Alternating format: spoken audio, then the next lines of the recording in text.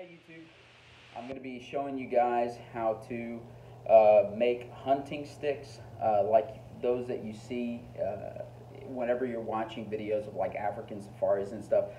You notice that they'll carry around the three-leg stick, stick that's got three legs, and then you'll notice that occasionally they'll have one that has four legs. And I really like the one that had the four legs, and I tried to go buy it, except I couldn't find it anywhere to buy. And I did find a few of them that would have worked as well, but they were like 180, or some of them were 80, some of them were $90, $180. So it's just kind of all over the place. So this stick that I have is kind of this is one that I made today. And I tried it out. It works real well. I went to the range today with my 8mm Mauser and shot a few rounds at 150 yards, and for the first time I was able to put bullets in about a 6-inch circle, which most of the time I can't do. But the reason why I like these sticks is because they offer not only the traditional 2 sticks with your gun in the middle, they also offer the benefit of a third dimension. Okay. They offer the benefit of allowing your gun to sit here, which is a lot more stable. So just to show you guys what I mean, here's my Mauser. I'm not going to pull it out of the sock, but traditionally it's unloaded, it's already cleaned. I just got through servicing it and putting everything away. That's why it's in the sock, and I don't want to pull it out. So this is kind of the traditional. You have 2 sticks, you take your gun up, you put the gun on your shoulder, and that's pretty much the traditional method of shooting. Here you can adjust the height of the gun based on where you put the sticks. This is all great, except for it still can be a little bit more wobbly. And so the thing I like is that having this second stick come out makes it very, very stable. It also makes it to where you don't really have to hold the gun. You can just kind of let the sticks do the work for you, and it makes a very, very stable platform, and it makes it very easy to keep the gun extremely still, like without moving, period, which is why I prefer this. And I tried to find a video on how to make sticks like this, but I could never find a video on YouTube. So this is why I'm recording this one, is so that I can put one out there so that you guys know how to make it. I was originally going to make them out of wood. I decided to make them out of plastic. These are garden, I don't know what you call them. I got them at Home Depot. They're essentially what you put in your tomato garden, or what you want your vines to grow up. They have little ridges and all that the vines can attach to. I found that they were very, very lightweight, which was very important because I wanted to originally make it out of wood, but after I got 4 large wood rods and just kind of felt the weight of it, it probably weighed about 3 to 4 pounds for oak.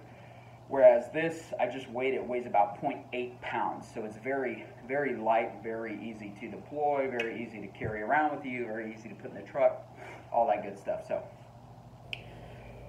yeah, so 4 sticks, okay? These are taller than me, which is a good idea. I'm 6 foot, and these are probably about 6'2", 6'3", something like that, I don't know. But they're really handy. And the reason why you want to get something that's taller than you, so that whenever you deploy the sticks, so you're at a bad angle. Let me get back a little bit. Well, okay. So whenever you deploy the sticks, you can adjust the height of the sticks by the angle at what you set your sticks at, okay?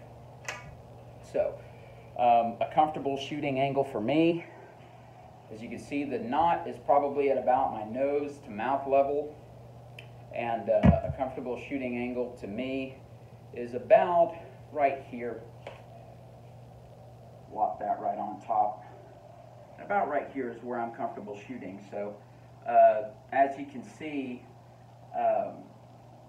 if you have the sticks too short, you're going to be forced to get down, and that's very uncomfortable. This allows me to stand straight up, put my head down on the sight. It doesn't hurt my back. It doesn't, doesn't do anything like that. So, paracord, and this just a little bit of camouflage paracord. So, very basic, very cheap. These sticks individually cost $3 a piece. So 3, 6, 9, 12 bucks is roughly how much I paid for this. Plus the paracord was $2. I'm sorry. Paracord was $2. So you're looking at unless you want to do some more stuff, you're looking at about 10 to 12 bucks, maybe 14 or 18 or 20 depending if you want to get a little bit better materials or if you want to get different rods. But this is the basic way of how to build it. Let me think. Okay, so you've seen the sticks. This is what I'm going to show you how to make. This is how I use them. You can either use them straight like you would classic sticks, or you could put them out in that very stable position. So basically, knots here at about eye level, and knots there right down by the foot pegs. Oh, the other thing is that tomato sticker came with these little points, which made my life easier. So coming over to the table here,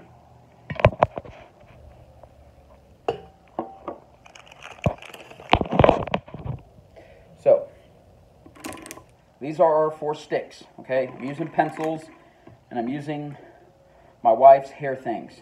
Don't tell her. Yeah, I know I'm going to get in trouble if she sees this. But this is the basic method. So you get 4 sticks. You've got 2 sticks and 2 sticks. You get 2 of them, and you tie them at the bottom. And the knot that I did on my sticks, I'll link the video in the description below.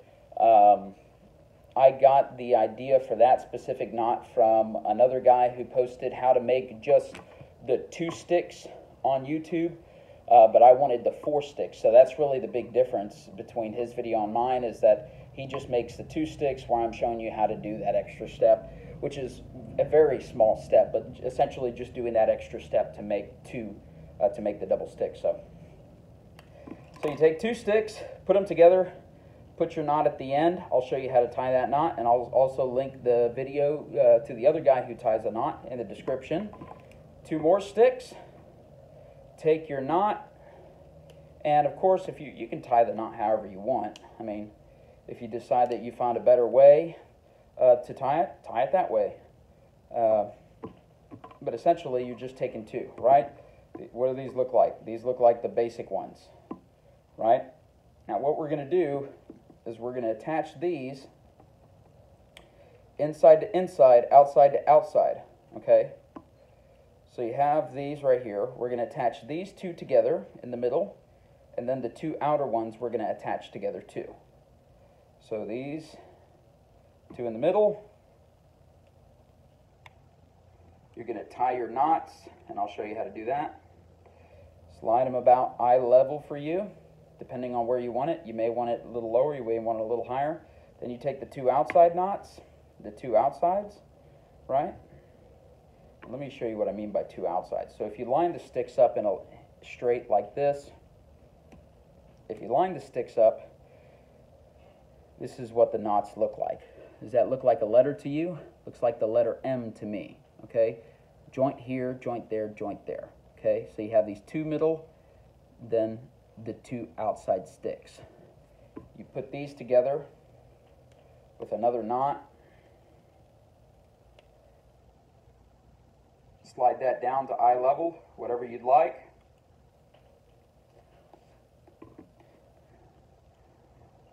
And that's it. Those are your sticks. Okay? Whenever you want to deploy them, the part that goes into the ground, you simply take them and pull them apart. And it'll naturally make that shape. And if you want to pull them apart, you can pull them apart to make the rifle more steady. Let's use this as the rifle. It's a pen. That's your rifle. Okay? If you want to put them together, you can put them together. If you want to move them really far apart, you can move them really far apart so that they're very, very stable, so that the rifle is very, very stable. Like I said, I took my iron sights 8mm Mauser and shot a 6-inch group at 150 yards. I haven't been able to do that before, but this to me was better than sitting on sitting at a bench. So yeah, that's it. Knots at the bottom where the sharp, this is the part that goes into the ground, and then you have 2 knots right there. So that's what it looks like. Okay, now for the sake of time, I'm going to show you very briefly, try at least, to how to tie those knots, the knots that I did. Feel free to do whatever knot that you'd like. You don't have to do my knot, but this is just me looking around on YouTube, and I liked the knot that the guy did, so I decided to copy him because I really liked it. And his video will be in the description. So you take it, you take the loop, you got a loop on one end, you put the stick over, you bring the loop around, and I'm just going to go very quickly so that you get a basic idea. Everybody's probably done that kind of knot before. If you're an outdoorsman or if you're just handy, you've probably done that before, where it's just something to grab onto. The only difference is that you come over a couple of more times through the middle, pull it over, through the middle, and that way you get this look, just like that. Now I'm using black because that's all I have, so once again, go watch that man's video. I forget what his YouTube tag is, but it makes it very easy. He makes it very easy to see how to do it. So that's the knot. Okay? Now, you take the second knot, you take the second stick, place it on top, and you take one line, you wrap it around 3 times, 1, 2, 3, bring it out, and the second line, wrap it around 3 times, 1, 2, 3, bring it out.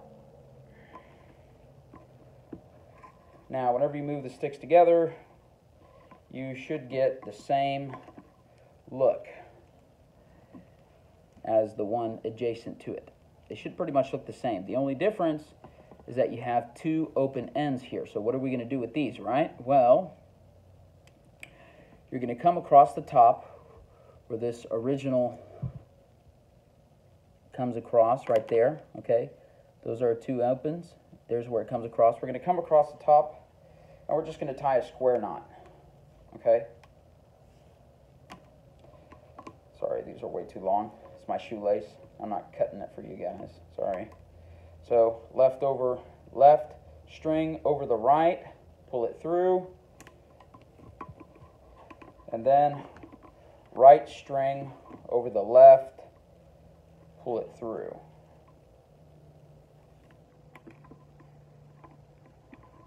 And that's how you do your basic square knot.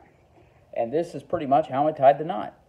This knot allows you to open it, close it, slide it up and down according to the position that you want. And that's it, guys. Of course, I just kind of finished it off by going through, throwing another square knot, going back the other side, throwing another square knot, going back through again, throwing another square knot. So I just kind of tied the hell out of it, is pretty much what I did. But those knots allow you to slip these joints that are at eye level. You can slip these joints down, okay? So if you are hunting in a position where you're going to be either sitting down at a chair or something like that, you can put the knots down lower and have it open up lower. Of course, you're going to have, these things sticking out a lot higher, but this allows you to sit down while you hunt and all that kind of stuff. And then whenever you're done, this is the part that's a little difficult, is getting these things to go back up. Well, you get the point. Whenever you're done, you can fight with these things to just get them to slip right back up. And I'll do it later. you get these things to slip back up. In my experience, it's a lot easier to slip them down than it is to bring them back up. I'm sure if you tie the knots looser that they will just come right back up a lot easier. But yep, that's how you do it, guys. So that's how you make the shooting sticks that you see in those African safari videos that you so lustfully want, but you can't get because they don't sell them. Or I haven't been able to find them. So anyways, that's it. Appreciate it, guys.